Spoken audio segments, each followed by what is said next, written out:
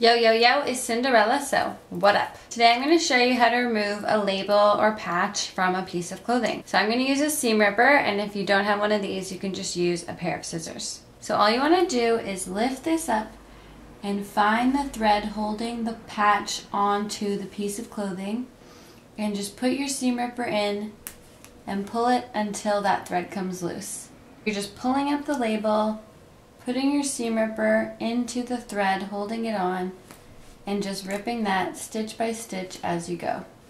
And it looks like this label was covering up something weird on the clothing. It says NYC Polo.